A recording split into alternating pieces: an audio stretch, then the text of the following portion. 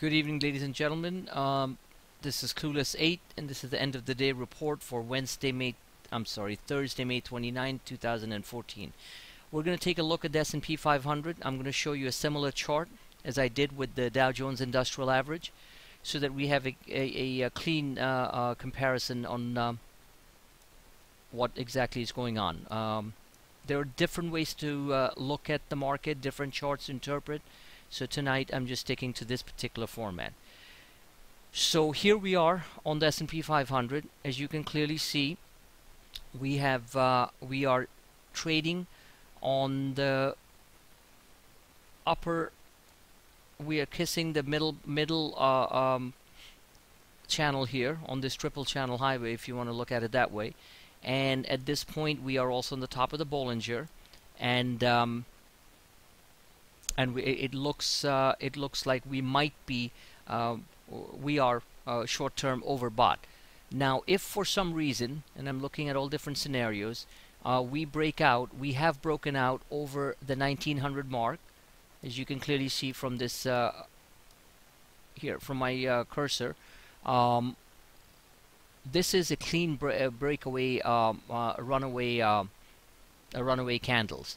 So it looks like we're going to hit resistance here at around 1926 on the S&P, which is pretty much 6 S&P points away from here, another 40 points or so. I'm sorry, another 50 points on the Dow or so. And at that point, we should expect a natural consolidated pullback that brings us down and tests the 1900 level minimum. If we break that, we're gonna come down and test the 1895, and then the confluence of these three major lines. The 34, the 50-day, all of them, which are running in tandem with each other. Okay, confluence of the 9, 9, 13, 22, 34, 50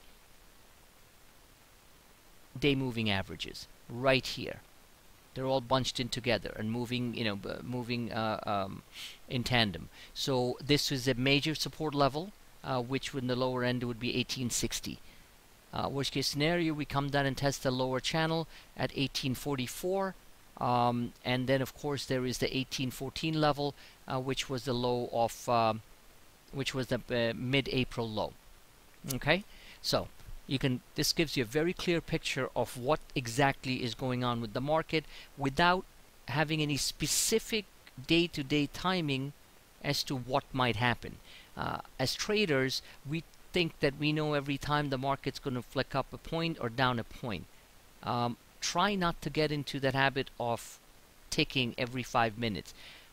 I'm guilty of that many times because sometimes I'm doing short-term trades. So what happens in the next 15 minutes is very important to making a decent sum of money. But in reality, the big money is made by looking at these type of wave patterns. Okay. Not to say that the volatility is not intense and these wave patterns can go completely berserk and confuse the heck out of us, which the market has managed to do for many months now. So saying all that, you have the 1860 level on the downside, and if we do break out over this channel after a little consolidation phase, that would be over 1930. Then we have the upper end of this band, as you can see, which is basically between 1900 and 2000. That's another 100 points, 100-point band. As you can clearly see, we are very much in an uptrend in the market. There's nothing here in the internals that's telling us that there's a big danger sign. This big fat blue line climbing up is on balance volume, and it's only recently, as you can clearly see, money starting to flow back into the market in a big way, because this on-balance volume is going at a 45-degree angle up.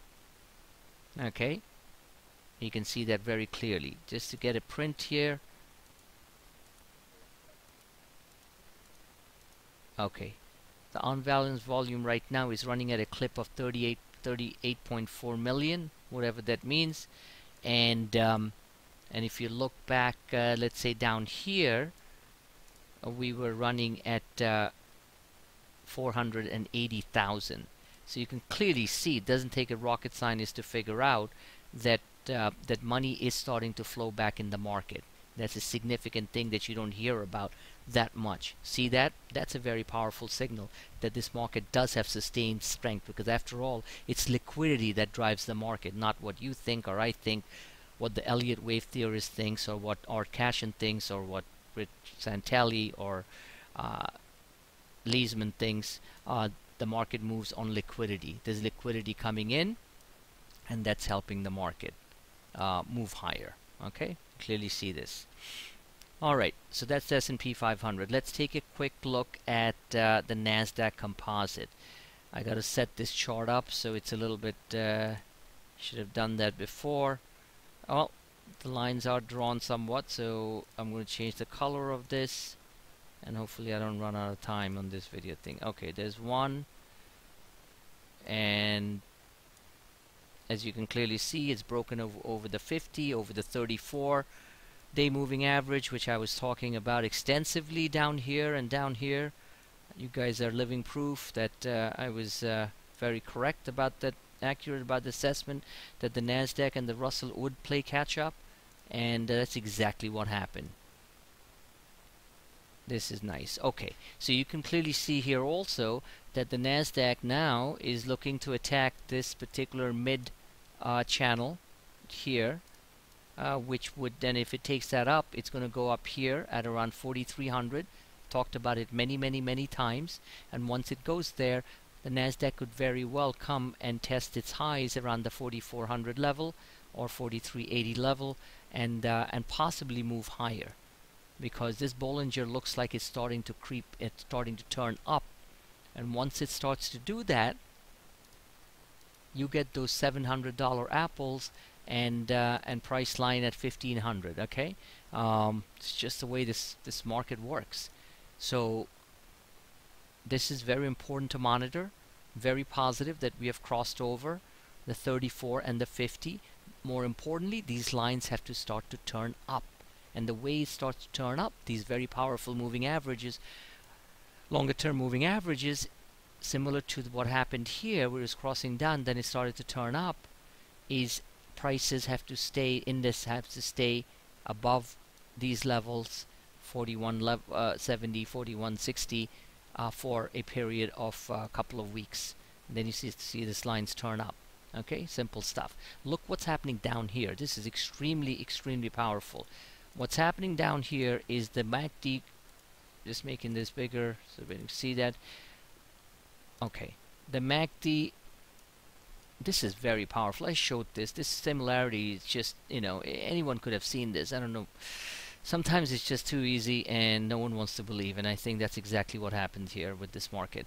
So here we have the MACD 1226 crossover like we had back in November 2012. Look what happened to the market after that.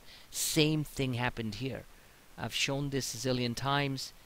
I pointed out that this was a very similar pattern, and that's exactly what's going on. MACD, the on-balance volume, which is the net volume, positive minus negative, buying minus selling, and that's obviously moving up. It's positive, and right now is at 56 versus minus 56 that it was here. It's exactly a 100%.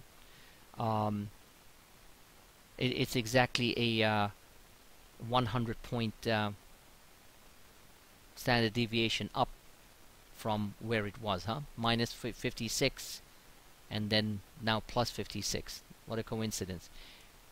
Some mathematical stuff. Bottom line is, NASDAQ is looking fantastic. Don't try to be a hero and try to short it too much on any sort of swing trade. Try to keep the shorts on an intraday basis, because this market, this market is powerful, and people are refusing to believe that. Okay, that covers this part, and I'm going to move on to the next set of indices to cover, the Russell 2000 and the biotech.